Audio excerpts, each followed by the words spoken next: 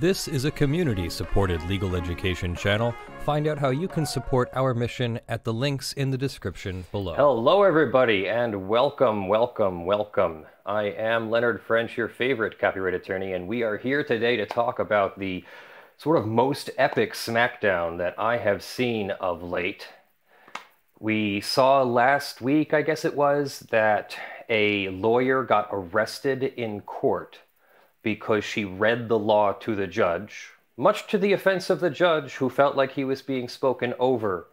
And this was a very controversial video for our audience and the outside audience. There were lots of comments in the extremes in both directions. I saw everything from that the judge did the right thing, to the attorney should have been arrested, to things about the protesters and the counter-protesters. And, well, here we are to clear a lot of that up, because I have a lot more information now. In fact, we even have video from the protest that I'm going to make a fair use of, and we'll talk about, we'll see what happened to the protester. We'll take one example of a protester who was arrested, and then the prosecutor later tried to dismiss his charges, and that's where Susan Church got arrested. So this is in Massachusetts, this is in Boston. I'm not going to say certain words because we know how YouTube censorship goes, but we know what kind of march this was. No one there's no secrecy about what kind of march this is, but I'm not going to bring up what the march was for, and I'm not going to bring up, the protesters' demands and all that. We're going to talk about the law. We're focusing on the way the law works, why it works the way it does, why things played out the way it do, and in the process, I think you're going to be really entertained by the prosecutor who had to go to bat for the defendants. How often does that happen? The prosecutor, the district attorney, or maybe assistant district, it was the assistant district attorney in court because it was a routine matter. Now it's the real district, the full district attorney, who is arguing on behalf of the defendants. Just take a second and absorb that. The prosecutor asked for the charges to be dismissed. The judge said no. The judge said that there are victims here. There are victims of this protester's actions, and those victims have not consented to this punishment or dismissal of the charges. We're going to find out why that's completely untrue and irrelevant and doesn't matter at all, because that's not what happened. We're going to find out what happened to the arrestee, not Susan Church, but the protester that was arrested. Now, there were more than one protester, so we're going to take the example that the district attorney chose to use, and we'll make some things very clear about what kind of protester this was, and what kind of protest and what kind of resisting arrest it was, and what kind of charges. That's all going to be made clear. So please stick with me. We will get through this together, and I promise you we will all be the better for it, and everyone will understand why what was done was done. You are still 100% welcome to disagree with what happened or why it happened or all that, but you should know why it happened from their perspective, from the law's perspective. Because if you know what happens from the law's perspective, then you are empowered, and you'll know what can be done next time. These protesters' protests could have been much more effective had they simply followed some very, very basic rules of law. And I'm not even talking about rules that make their protest ineffective. I'm talking about rules that can make their protest more effective. So let's go over it. Let's start with the appeal from the district attorney of the city of Boston. Now, I have intentionally redacted out the name of the protester, not because I need to be super secret about the name of the protester, but rather I know there's a lot of controversy on both sides. We will post an unredacted copy of the appeal and the Supreme Court's ruling, and we'll post, well, you'll be able to find the link in the unredacted appeal to the Facebook video so you can see the entire video for yourself. because I have edited the 11-minute video down to a little over 1.5 minutes, and I'm sure someone will accuse me of editing something important out. And that's not my intention. I tried to only edit to the highlights that I wanted to talk about, so no lack of transparency, no opacity here. We will post these things for you to see. I'm just not going to do it during my live stream for just everyone's sake. So this is, in the Commonwealth of Massachusetts, this is the emergency petition of the district attorney for relief from the Boston Municipal Court's unconstitutional refusal to accept the Commonwealth's nolle prosequi, or nolle prosequi. I'm just going to call it a nolle pros. So first, let's see what GLC, which I think is General Legislative Consolidated Statute 211, Section 3, let's see what that has to say, so we at least know why we are here. The Commonwealth of Massachusetts says the Supreme Judicial Court shall have general superintendence of all courts of inferior jurisdiction to correct and prevent errors and abuses therein, if no other remedy is expressly provided. I'm not going to go any further there because the prosecutor will explain further in the appeal document. Let's continue. The Commonwealth respectfully requests that this honorable court exercise its extraordinary powers under GLC 211 Section 3 to order the Central Division of the Boston Municipal Court to accept the Commonwealth's nolle pros in the above-named case.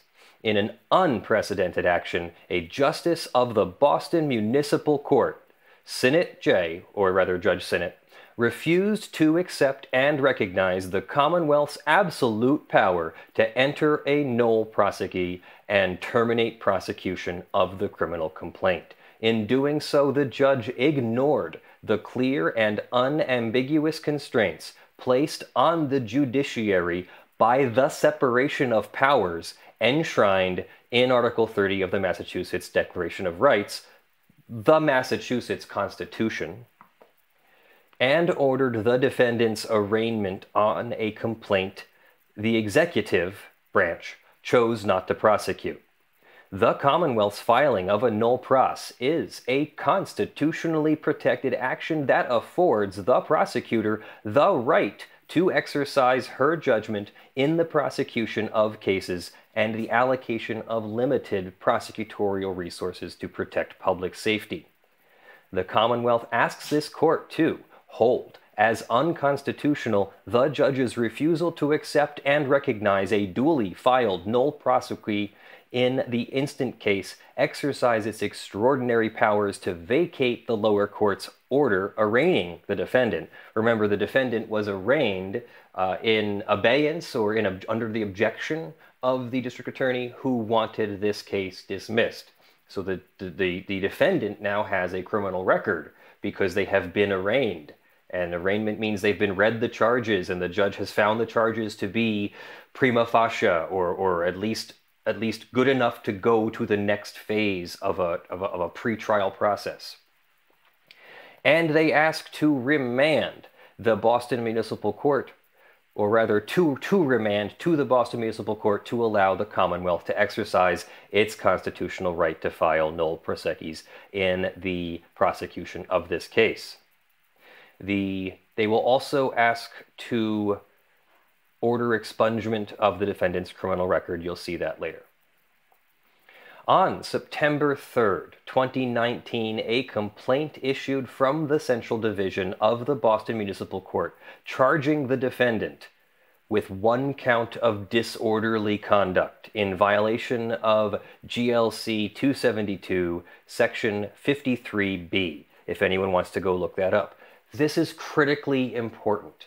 This wasn't the district attorney or assistant district attorney bringing charges of assaulting a police officer or worse. This was the police department bringing charges of disorderly conduct. Keep that in mind. We are only talking about someone who committed an offense of disorderly conduct, not someone who's accused of assaulting a police officer or throwing things at police officers, which would be assaulting a police officer. That's not what we're talking about here. So just so we can be sure, I'm not saying that there weren't people who did that, but that's not what we're talking about. That's not what the district attorney is trying to dismiss here. I saw a lot of people who had that misconception in the last video, so let's clear that up right now. We are not talking about people who committed more egregious acts than disorderly conduct. Let's continue. That same day, the Commonwealth provided the Honorable Richard J. Sinnot with a nolle pros for the complaint.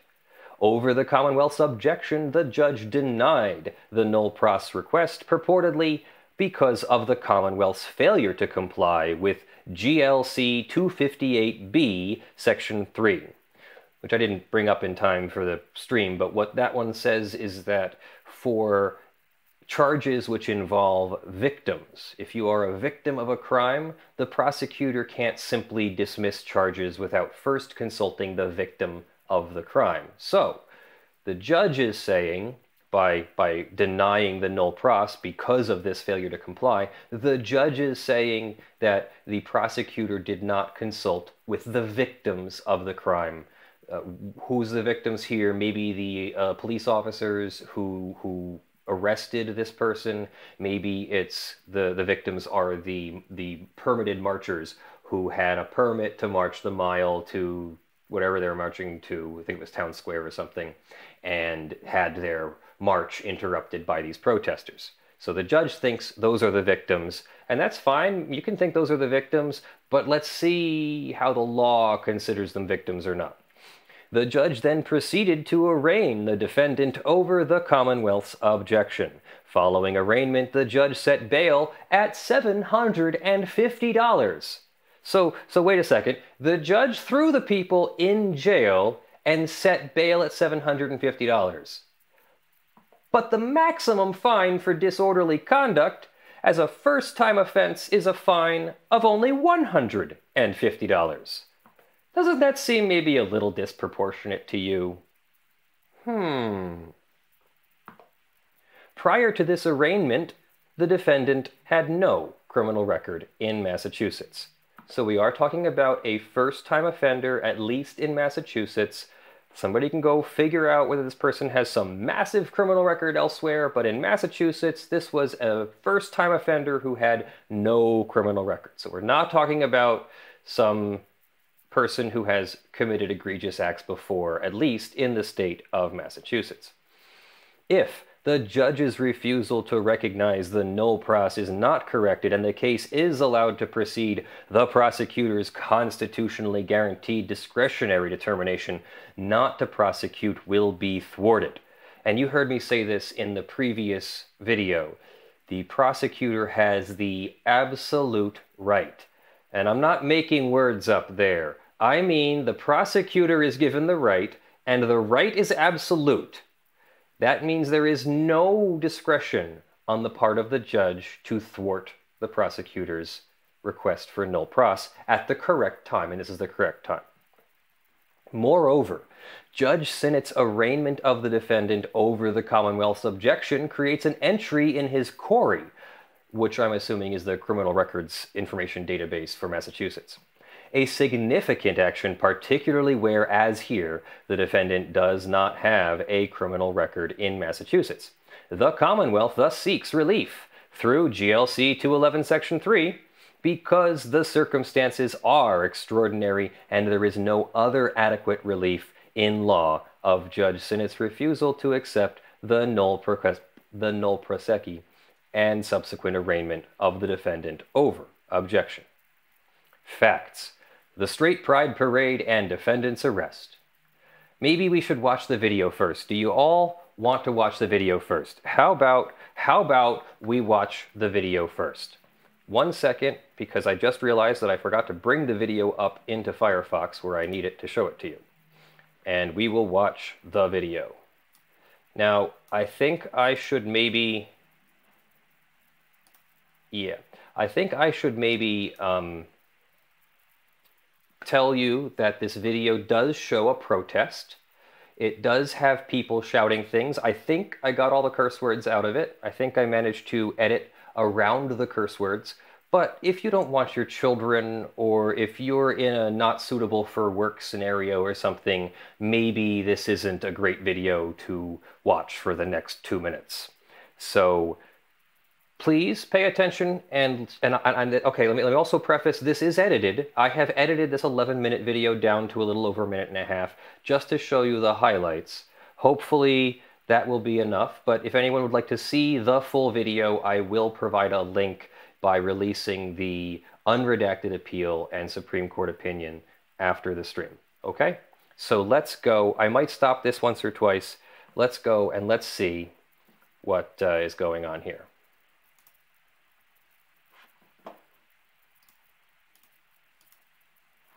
And for some reason we are muted and I can't seem to unmute.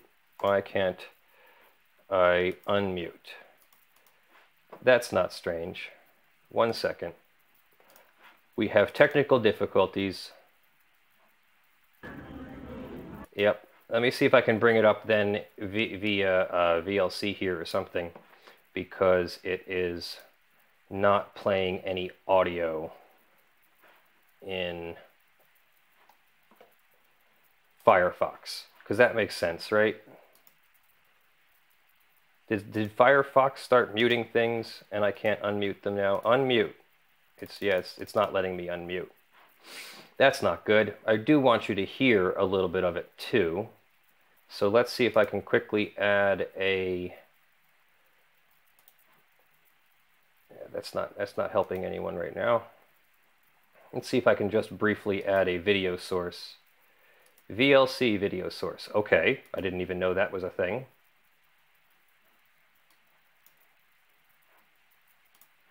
I don't think that's going to work either. Grr. Oh, I can't even delete the video source now? Remove, remove. Yes, let's add, can we do window capture? And can we capture VLC? Okay, that's one of them. Do we have another? I have another copy of VLC open. There we go. And of course it's black. That doesn't help anyone. Yeah, and if I click play here, that doesn't actually do it. Arg! Technical difficulties. Yeah, I would love to know why my video is muted in Firefox. That would be really nice to know. We have not had this trouble before. All right, well, I guess we're just going to have to show the Firefox video without unmuting. So what's happening here, there is a protest behind those police officers. The police officers are using their bicycles to move the protesters or counter-protesters, I guess they're protesters, back. And they stop eventually at this intersection, and there's a little bit of an interaction. Everyone's just more or less shouting. No, I can't do Chrome because Chrome doesn't work either. Chrome is just black. So then the police officers continue to move these people forward. Here is our RSD here in the hat, in the blue shirt.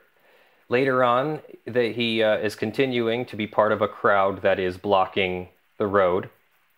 And at some point, round about here, the police move in and start arresting people.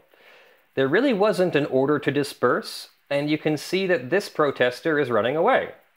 He is dispersing at this point, but no, this police officer is chasing him, captures him, puts his arm around him, and they take him to the ground.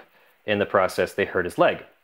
And he eventually becomes compliant. He doesn't resist. No police officers get hit. Nobody is assaulted, except, you know, any argument you want to make about this guy who was running away, who got chased by police.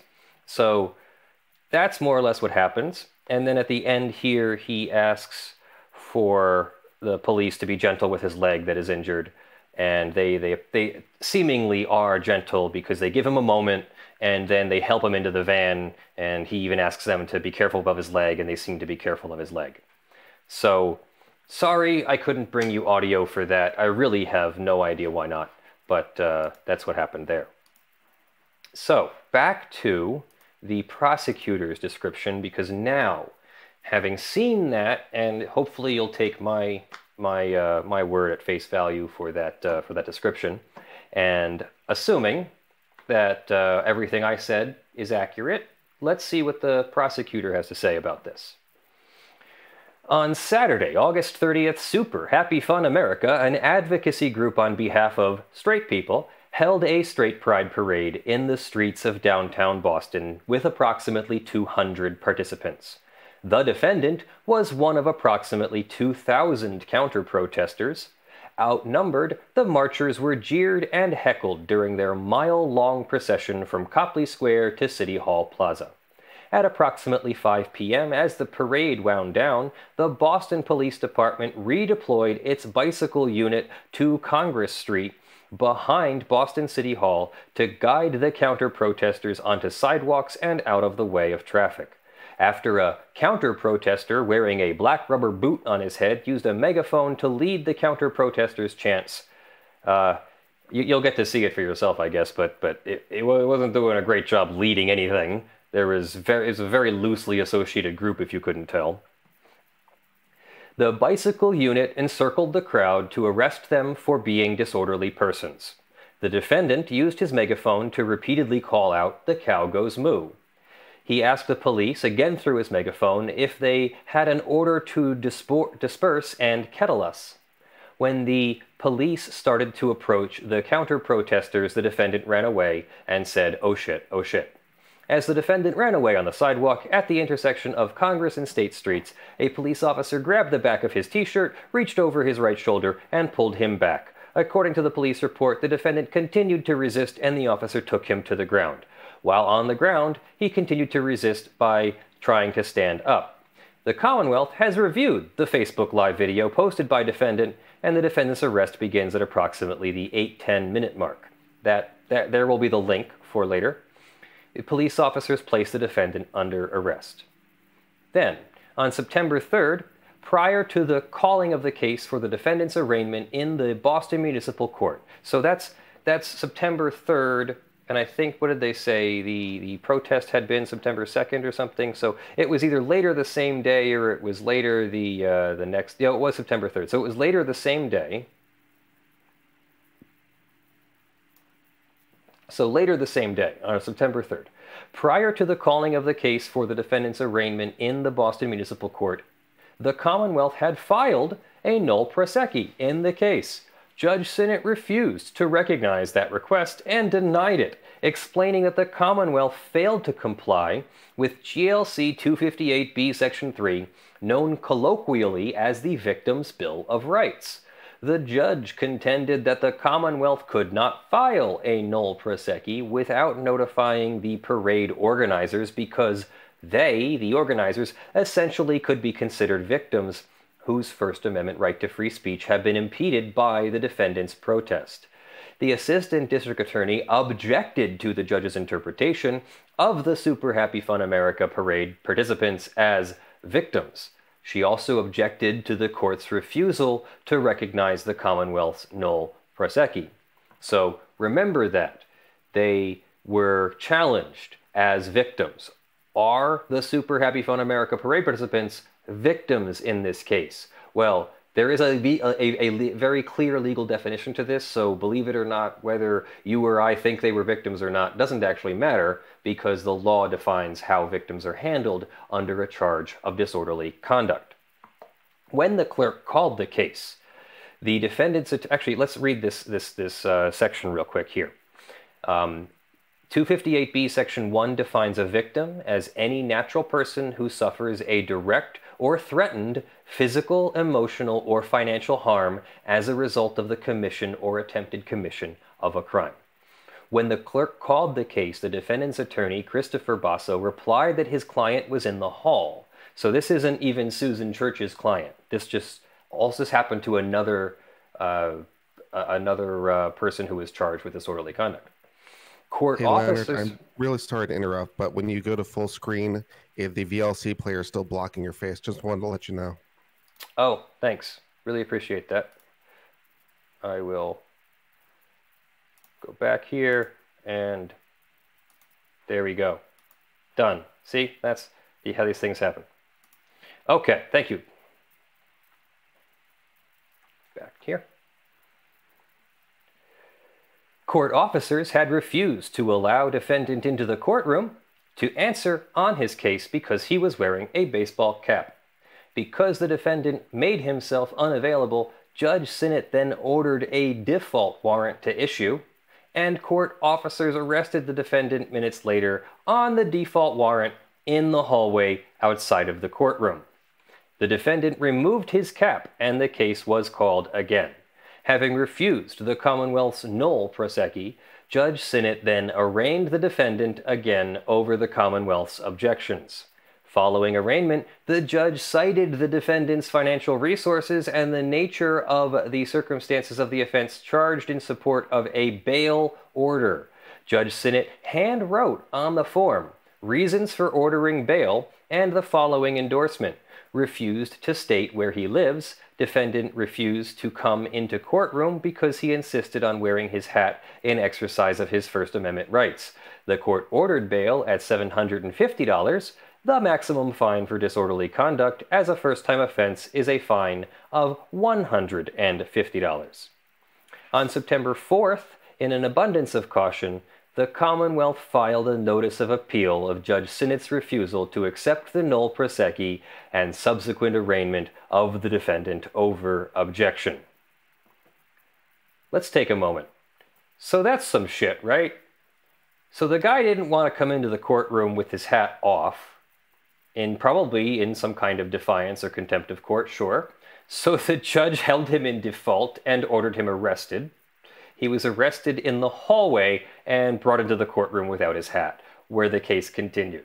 So we're not talking about some angel, kind of like this cat back here. Hey, hey. Yeah, we're not talking about some angel, but even devils have rights in the United States. Remember, we all have to have rights, or else we could just selectively enforce non-law against everybody, and then what is the freaking purpose? Law is a lot like having herd immunity with vaccinations, etc. If you have enough people that are completely able to disobey the law and nothing happens to them, then we all lose faith in the law, and it's pretty much the same thing as if we were lawless to begin with. So we must obey the law, and we must make sure that the law reflects core virtues and values that apply to everyone. Let's continue with the argument. The exercise of this court's, the Supreme Court's, superintendent's powers under GLC 211.3 is appropriate because the Commonwealth has no other avenue of appellate review. A petition under this section is the appropriate avenue to review Judge Sinnot's refusal to accept the nolle prosequi and arraignment of the defendant over the Commonwealth's objection. Now, this could be skipped. We could just skip this. Why would we not skip this? Because this goes straight to separation of powers, to checks and balances. Why do we have a judicial branch that checks the power of the legislative and executive branches? Why do we have an executive that executes the laws set forth by the legislative branch as interpreted by the judicial branch? Why do we have a separate legislative branch that makes the laws separate from policing and executing them or interpreting them? This is why. You're going to see why. The Commonwealth has the authority to null pros a criminal complaint once process has issued. Section 3, in part, grants to the Supreme Judicial Court general superintendents of all courts of inferior jurisdiction to correct and prevent errors and abuses therein if no other remedy is expressly provided. As a general rule, in criminal cases, the court's superintendent's powers are exercised upon petition by the Commonwealth where 1. There are substantial errors or abuses of substantive rights in a lower court, and 2. The Commonwealth has no other appellate remedy. Here, the judge's refusal to accept the Commonwealth's nolle prosequi is not reviewable under any other established procedure. Not only will the Commonwealth be forced to proceed on a criminal case it deemed inappropriate for prosecution, in violation of the separation of powers under Article 30 of the Massachusetts Declaration of Rights, but the defendant will now suffer from a criminal record, created as a result of the judge's unconstitutional decision to step out from behind the bench and step into the shoes of the prosecutor. You want activist judges? This is a judge crossing the line and saying that they have this belief that they think these protesters should be punished more, and the prosecutor's not doing enough, so the judge is going to cross the line into the prosecutor's role, into the executive branch's role, and hold these null prosecutions void and continue arraigning the case and continue with the trial of the case. How is this even going to continue to work? If the prosecutor doesn't want to prosecute the case, what's the judge going to do? Sit there and ask all the questions and present all the evidence? What? The following day, the judge's behavior escalated. As the Commonwealth attempted to null pros a complaint charging another person with disorderly conduct and resisting arrest, her attorney attempted to place on record her objection to the judge's refusal to accept the null prosequi that she cited case authority. Supporting her objection, Judge Sinnot held her in contempt of court. Several hours later, following lunch break, the judge released counsel from the cell where he had ordered her held. And that was our video that we released last Saturday, I think it was. So go watch that video if you want to see what I thought about that. The Commonwealth has a substantial interest in checking unconstitutional overstepping by the judiciary into valid exercises of prosecutorial discretion in direct contravention of the Massachusetts Declaration of Rights and this court's precedent. So that whole section was about establishing that this is the right vehicle, the right procedure to challenge the judge's decision. Because the Commonwealth's right to file a null prosequi is unquestioned and final, in the interests of justice, the single justice must order the trial court to recognize the Commonwealth's null prosequi, vacate the defendant's arraignment, and expunge the record of that arraignment. A district attorney has the absolute power to enter a null prosequi on her official responsibility without the approval or intervention of the court. She alone is answerable for the exercise of her discretion in this particular case. Her action is final. By refusing to accept the null prosequi and terminate prosecution of this criminal complaint, the judge violated the separation of powers. Article 30 of the Massachusetts Declaration of Rights provides, in the government of this Commonwealth, the legislative department shall never exercise the executive and judicial powers, or either of them. The executive shall never exercise the legislative and judicial powers, or either of them, and the judicial shall never exercise the legislative and executive powers, or either of them. To the end it may be a government of laws and not of men. That is really cool, right? That's the Massachusetts Constitution, you know, live free or die. Yeah! Without intervention from this court, the Boston Municipal Court will be allowed to become the government of men, rejected by our founding fathers. A court is not a prosecuting officer and does not act as attorney for the Commonwealth. I lost it, hang on. Its office is judicial, to hear and determine between the Commonwealth and the defendant. This well-settled prosecutorial right is also codified in the rules of criminal procedure. A prosecuting attorney may enter a null prosequi of pending charges at any time prior to the pronouncement of sentence. The power to enter a null prosequi is absolute. The district attorney's absolute power was exercised here only after a reasoned calculus to forego prosecution that carefully balanced resource allocation with public safety concerns based on the facts of the case. The judge's interference with the district attorney's constitutional authority cannot stand. And let's be clear here, the prosecutor is saying that she has considered whether this person's case really is something that's worth the Commonwealth's time in prosecuting, that it's worth getting this person a criminal record, that it's worth taking time and effort and energy away from more egregious cases.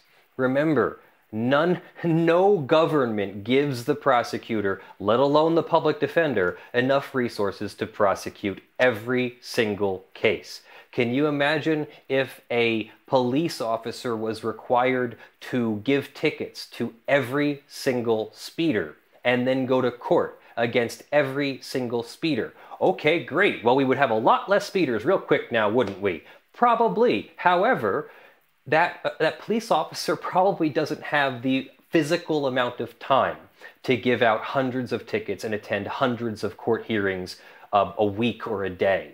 So there would have to be a massive increase in the number of police and a massive increase in the number of resources allocated to those police. Even though tickets do come with fines and all that, it does end up costing something to prosecute. A speeding ticket does not necessarily pay for every dollar that is spent in paying a police officer and the city's insurance and keeping police cars maintained, etc., etc., etc., etc.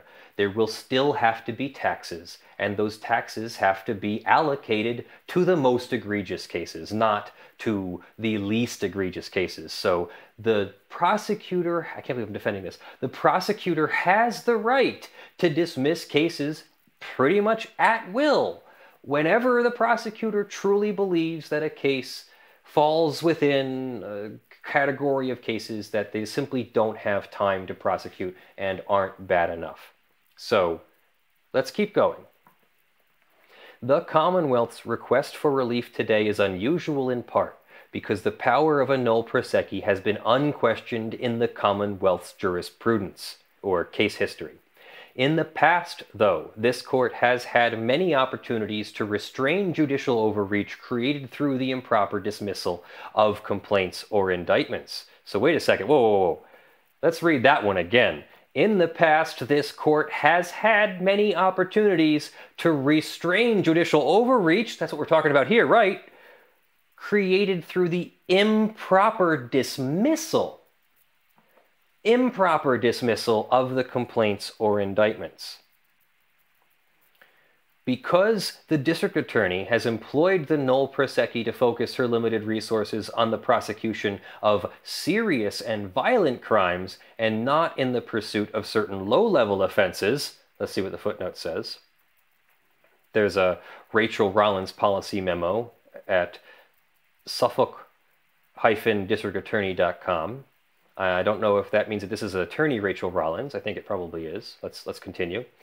This court must restrain the trial court from leaving the bench to engage in improper prosecution. Quote, the district attorney is the people's elected advocate for a broad spectrum of societal interests, from ensuring that criminals are punished for wrongdoing to allocating limited resources to maximize public protection. Simply put, the judge here is only a referee.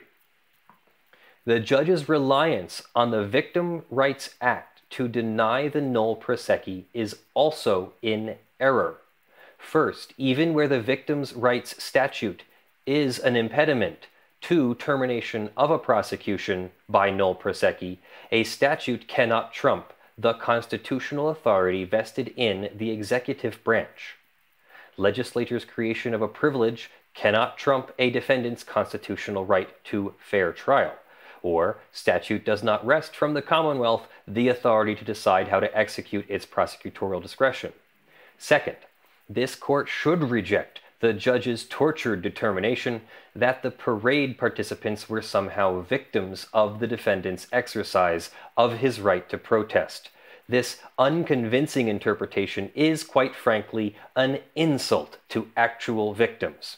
Even so, the Victims' Rights Bill has no requirement to notify a victim of disorderly conduct as a prerequisite to the termination of a prosecution by nolle prosequi. But see this case, Bellin v. Kelly, one who suffered direct financial harm can be a victim. For all these reasons, The judge's reliance on the victim Bill of Rights here, too, must be set aside. In conclusion, the judge's actions short-circuited the adversary process by silencing the people's elected voice. For the foregoing reasons, the Commonwealth respectfully requests that this court exercise its powers pursuant to GLC 211 Section 3 to order the trial court to recognize that Commonwealth's nolle prosequi, vacate the defendant's arraignment, and expunge the criminal record created by the unlawful arraignment. And this is District Attorney Rachel Rollins. So then, the court rules. What do you think the Supreme Court had to say? This is the Supreme Judicial Court of the Commonwealth of Massachusetts. This matter came before the court, Judge Gaziano, or should I say Justice Gaziano, on the Commonwealth's emergency petition for relief from a Boston Municipal Court judge's refusal to accept entry of a nolle prosequi by the Commonwealth in this case, where a complaint had issued against the defendant for disorderly conduct under GLC 272, Section 53B. The standard of review, law students, listen up, the standard of review and scope of review are really tough, so you're going to want to hear this a whole bunch of times. The standard of review and scope of review determine how the court can look at the lower court's case and what they can do and what they're limited to. Can they look at new evidence? Can they look at only the court's record? So the scope of review is the level of evidence they can look at. The standard of review is what they can do. De novo would be brand new review. The court's gonna cite a different standard of review here. Relief under GLC 211.3 is extraordinary and shall be granted only where the petitioner establishes substantial harm to a substantive right that cannot be remedied in ordinary course.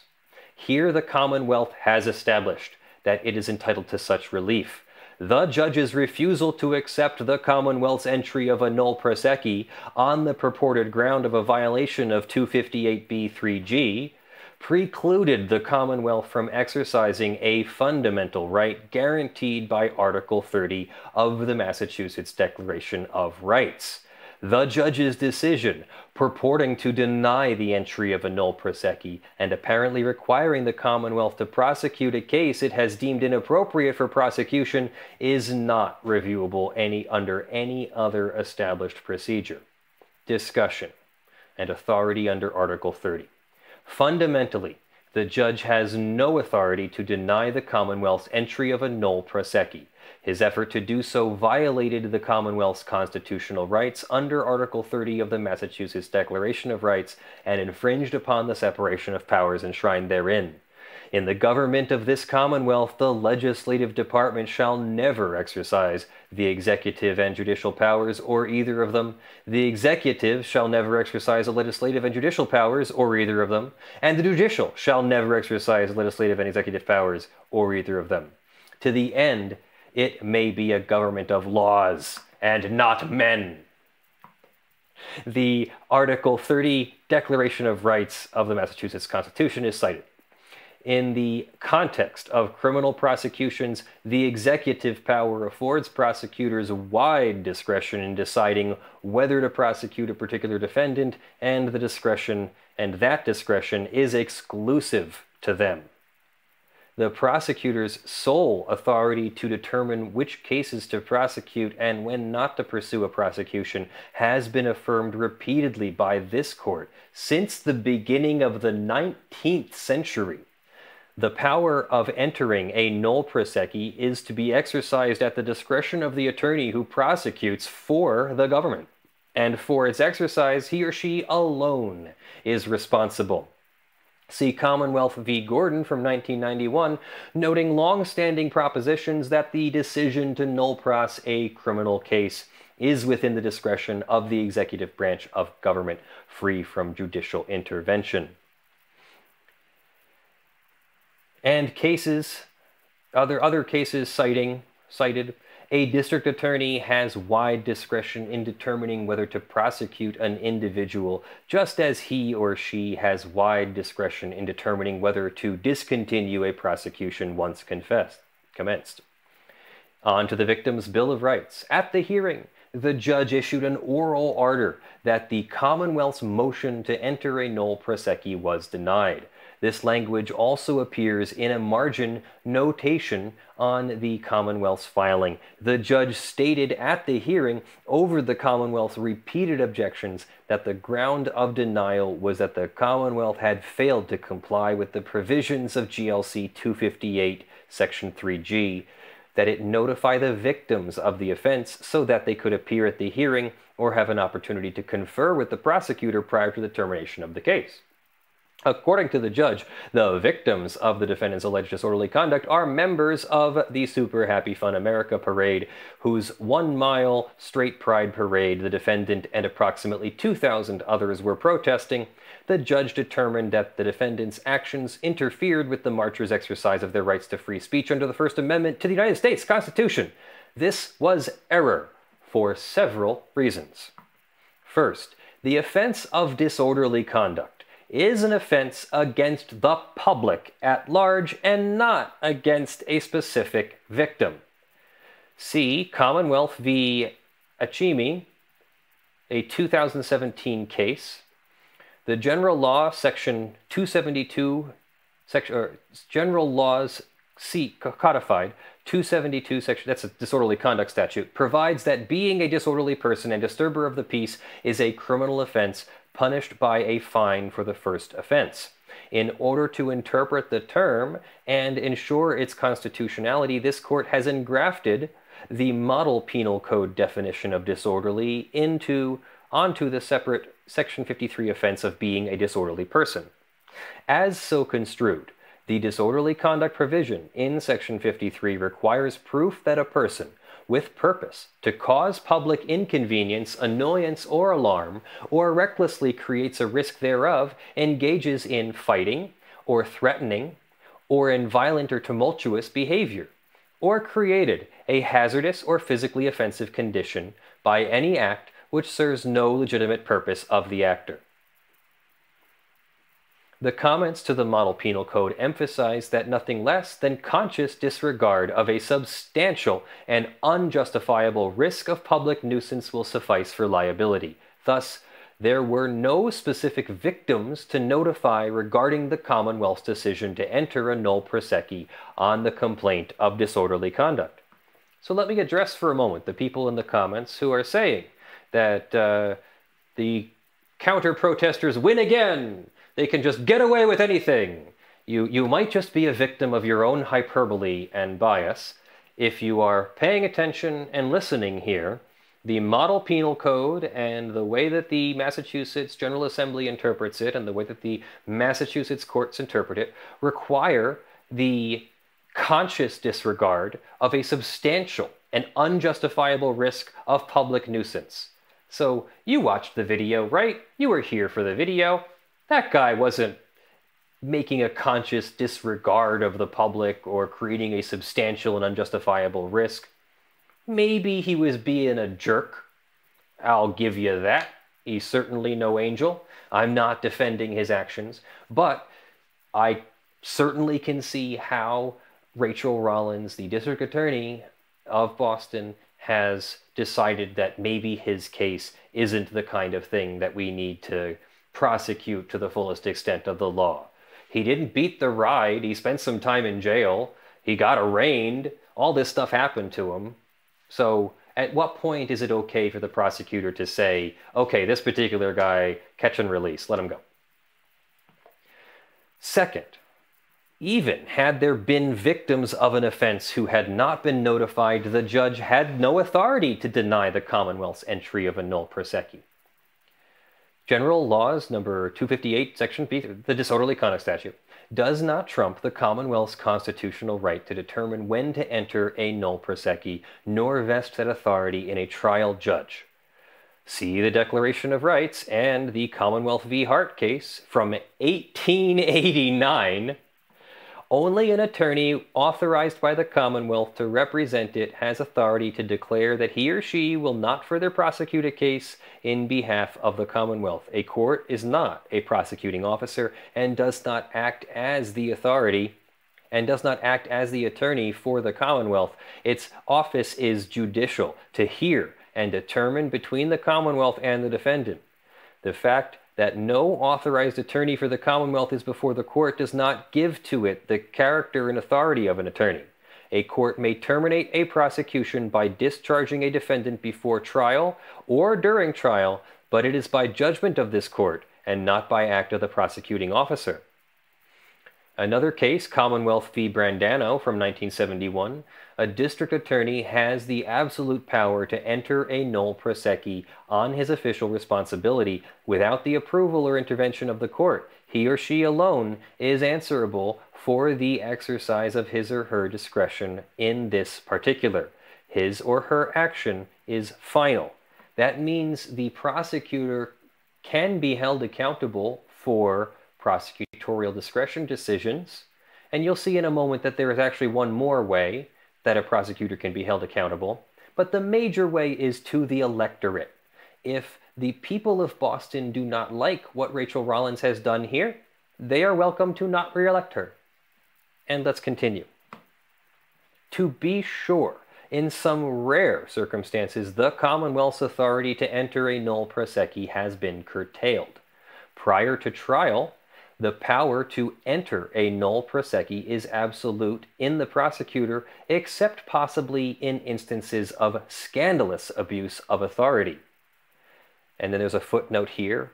For example, after jeopardy attaches, the prosecutor's authority to enter a nolle prosequi gives way to the defendant's right to have that tribunal pass upon his guilt by verdict, and thus secure a bar to another prosecution for the same offense.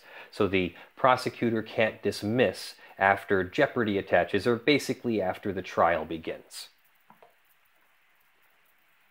Here, the prosecutor, in the exercise of her constitutionally guaranteed discretion, decided that the public's interests would be best served by dropping the charge of disorderly conduct against the defendant.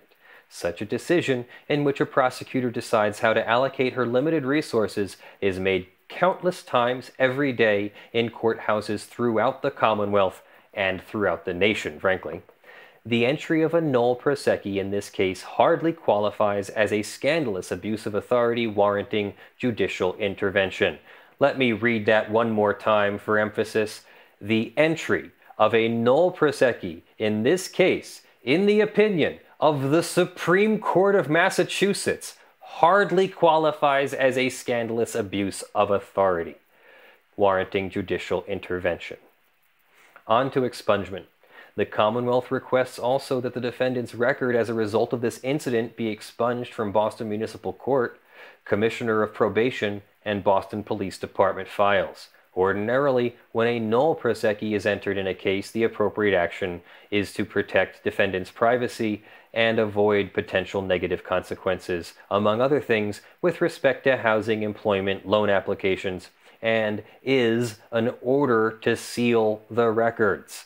That means when nolle prost, the charges are dismissed and the record is sealed. No more public access to the charges. Nonetheless, a court has inherent power to order expungement, and in certain cases, expungement is appropriate. See Police Commissioner of Boston versus Municipal Court of Dorchester.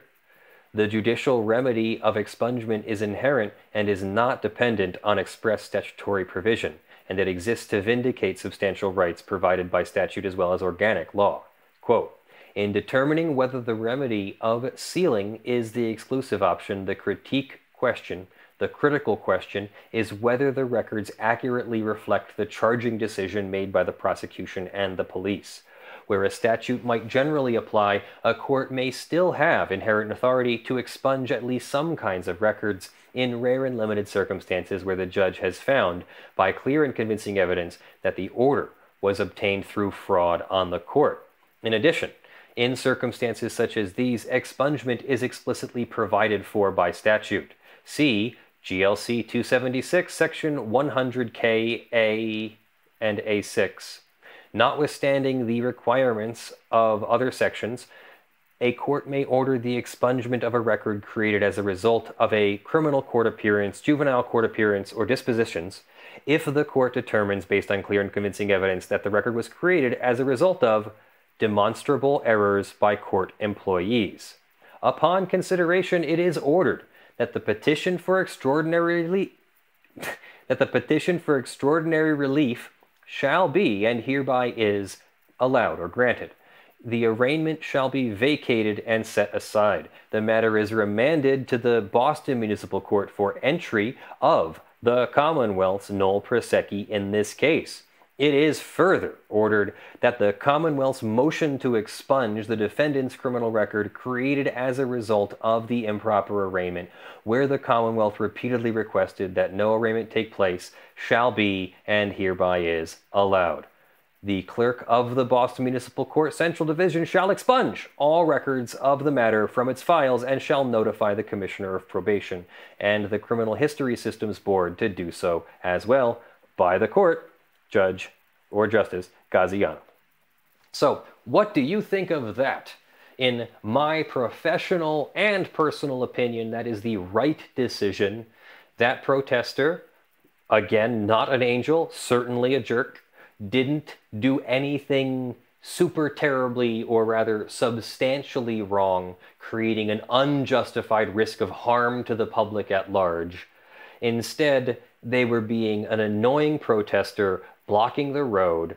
That was where it ended when the police finally moved in to disperse the crowd physically. That protester turned tail and ran, and they took him to the ground and arrested him. And that was really the extent of it. And is that really the level of offense that we want to begin giving police authority for in this country? Do you really look at the state of things in the United States, the status of things, and say, yes, police need to start arresting people for shouting obscenities and blocking a road for a little while? Certainly, the arrest I understand, and in more egregious cases, yeah, I could see disorderly conduct charges not being dismissed. You may remember that I have brought, or rather I have been the victim of people, whatever, and then disorderly conduct charges were brought, and those charges were not dismissed because that was assault and that was impersonating a police officer and everything. So they ended up dismissing the disorderly conduct charges as part of a plea deal where the assault and impersonation charges stuck. So yeah, the prosecutor made the right decision here. And even if you believe the prosecutor didn't make the right decision, at least now you know what the standard is.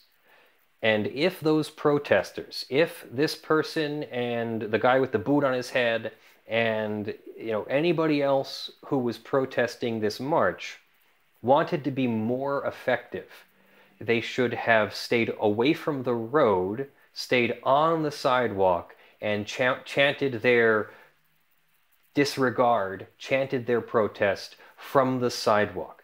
Physically intervening in someone else's First Amendment rights to protest or assemble, that's where you start to cross the line. You're allowed to protest. They're allowed to protest. They're allowed to march. What you're not allowed to do is interact in a way that interferes physically. You can shout, you can yell, you can chant, you can sing. I would prefer the singing, actually. But what you should not do is physically intervene. That is where it becomes an offense, and the police can move in and arrest you, and maybe you won't get the charges dismissed because this was the discretion of the prosecutor, and you can see how bad this judge really wanted to really wanted to hold this protester accountable for the situation that was created. Now, there were other protesters who did not get their charges dismissed. I don't have all the files. We were able to get this one file, and this was a great example of what happened. There were other protesters whose cases were not dismissed because they did resist arrest in a more egregious fashion, or they did throw things at police officers and such. And those people will probably still be prosecuted, or more likely they'll plead guilty or enter a plea deal of some kind. And that's how the judicial system is supposed to work. I agree that it's not perfect, but hear me out. Again, if we made sure that the police had resources and the number of police officers was so large that we could actually arrest everyone for every single offense, not only would we, well, we're already the country that incarcerates the most people. And looking at the comments here, I can see why. So many of you want to throw this person in jail for the rest of their lives as a terrorist because they protested and ran away from a police officer after blocking a road. There's a spectrum here. And I've lived a rather large part of my life with people who don't believe that there's anything less than a binary yes or no to everything in the entire world. And I disagree. There is a spectrum for everything in the entire world. And it's the nuances. It's we need to see the colors in the spectrum. We need to look at everything. We need to look at the facts. We need to look at why we're doing things. Why do we have laws? Why do we enforce laws? What exactly are we trying to achieve here? Are we trying to have a totalitarian government where you only get to live in peace and harmony if you agree with whoever the supreme leader of the United States is? No. We have a government for the people, by the people, of the people. It is a government that serves the people, not people serve their government. And that's why everyone gets equal rights, and everyone gets equal protection under the law, and everyone gets due process, and everyone can speak out and report on the news or report on events, can have their religion, can even have firearms. And these are the rights that we protect for law-abiding citizens. The law does not mean you must agree with the supreme leader or somebody's version of a virtue. It's the open interpretation of our constitutions of law that applies to everyone. So let me know what you think in the chat and in the comments below. That is pretty much my entire thing. And I will pivot over to a little bit of an outro now. So thank you for joining me. I am Leonard French, your favorite copyright attorney. Joining me, there is nobody in the studio, but thank you to blackleaf for popping in and alerting me to the error with the thing. This is a community-supported legal education channel. We are trying to take this to the next level. We are about to go full-time with our editor, meaning we might actually be able to do more than one video a day, and they might be able to be very well edited with graphics and cuts and fly-ins and everything that you've ever wanted. So please consider supporting us on patreon.com/ljfrench or sponsors.com/law. As those are the platforms that help us keep going when YouTube demonetizes our video.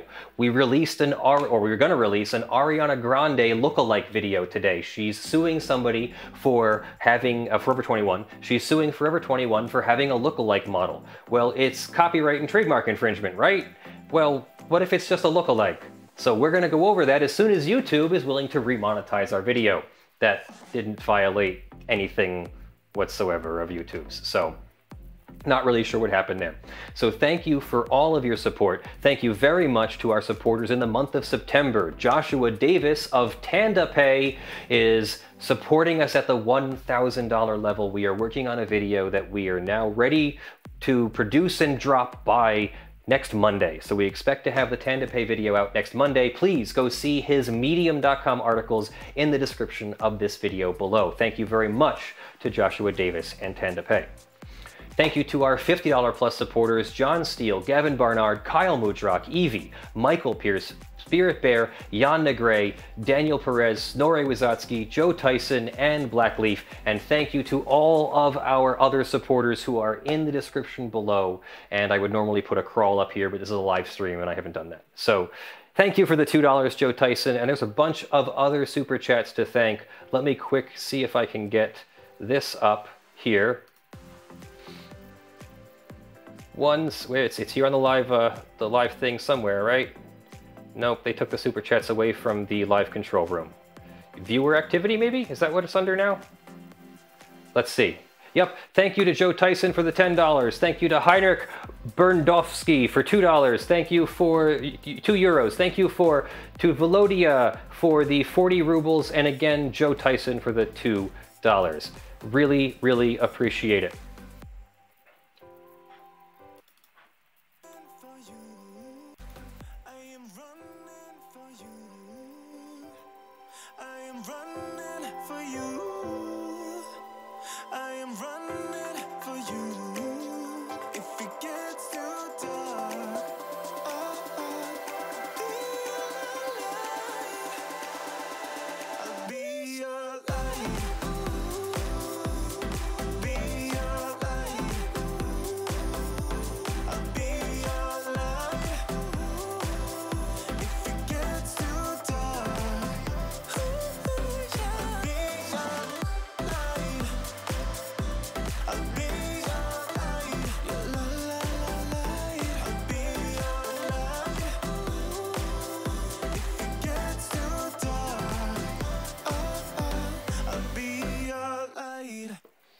So thank you for joining me. Really appreciate you all coming here. Have a great day, a great week. I will see you for the Wednesday show. I have no idea when it will be because I'm in Luxembourg and I'm 6 hours ahead of US time.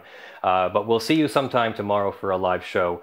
And I'll see you in the videos that drop, and I'll see you on Sunday at 10 a.m. Eastern time on twitch.tv/lawfulmasses. Love you all. I'm Leonard French, your favorite copyright attorney.